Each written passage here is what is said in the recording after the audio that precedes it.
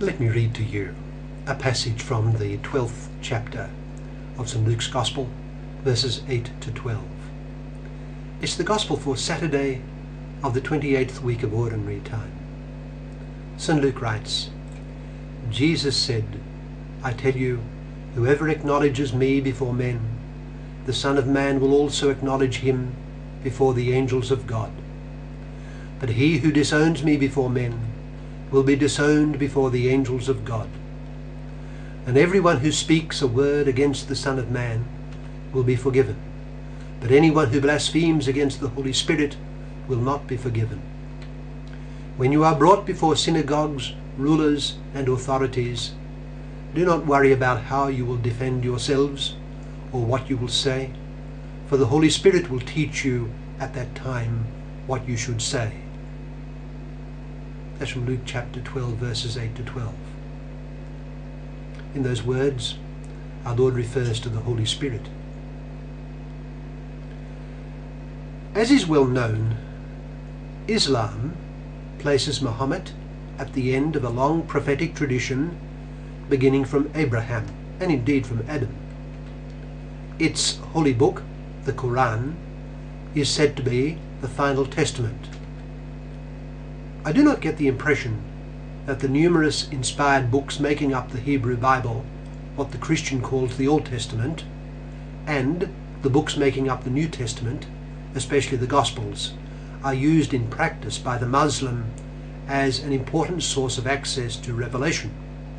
Rather, the Quran, with its own summaries and comments and interpretations of the Old and New Testament events and teachings, is all that is needed and acknowledged by the Muslim in practice. Virtually, it is complete in itself, the Quran. So it is regarded.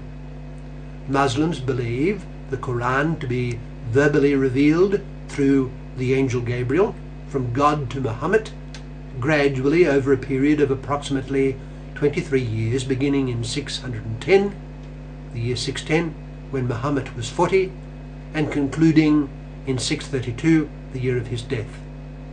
Muslims further believe that the Quran was precisely memorized, recited, and exactly written down by Muhammad's companions after each revelation was dictated by him. The present form of the Quran text is accepted by most scholars as the original version compiled by the first Caliph, Abu Bakr. Now, I say this as an introduction to the contrasting Christian approach, which of course does not allow that the Quran is among the inspired writings, nor that Muhammad is one of the line of prophets. In Christian teaching, divine revelation in a public sense was concluded definitively in Jesus Christ. Jesus Christ is everything and contains in himself every heavenly blessing, as St. Paul writes. However, the Christian, like Christ himself, steeped in the Gospels and in the New Testament writings, looks lovingly and constantly to the Old Testament also. The Church is always referring to the revelation that preceded the coming of him in whom dwells the fullness of the Godhead bodily.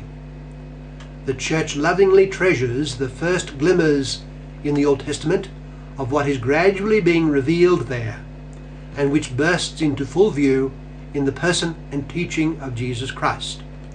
The person of the Spirit of God is a case in point. The idea of the Spirit of God is not, I think, found in Hellenistic thought. It is a biblical theme.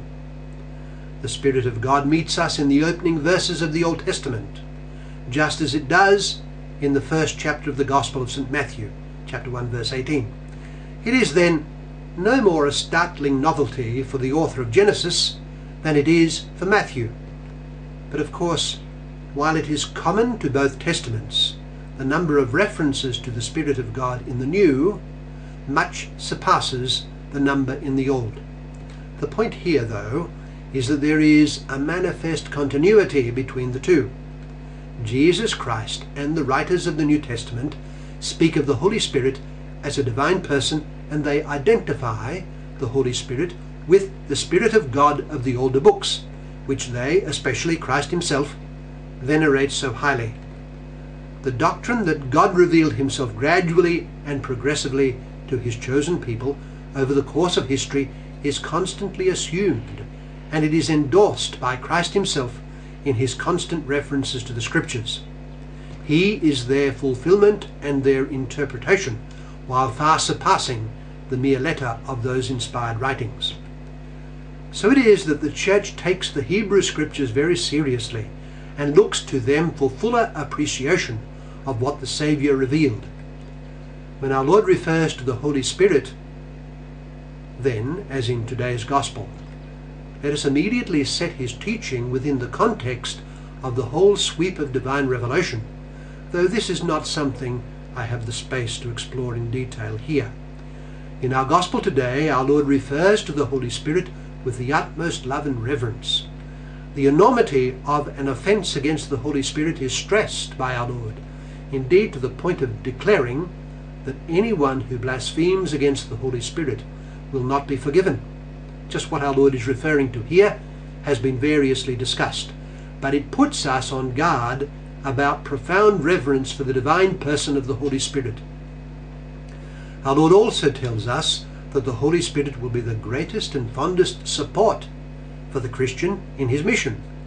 When you are brought before synagogues, rulers and authorities, do not worry about how you will defend yourselves or what you will say, for the Holy Spirit will teach you at that time what you should say. Luke chapter 12, verse 8 to 12.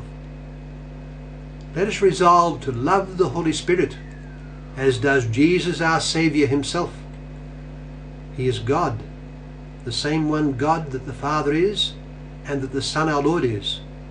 He is a distinct and living person, a divine self that is other than the Father and the Son, the self who proceeds from the Father and the Son as their mutual love. His divine being is their divine being, which is the one and only God. He, the third divine person, is the one God, as is the Father and as is the Son.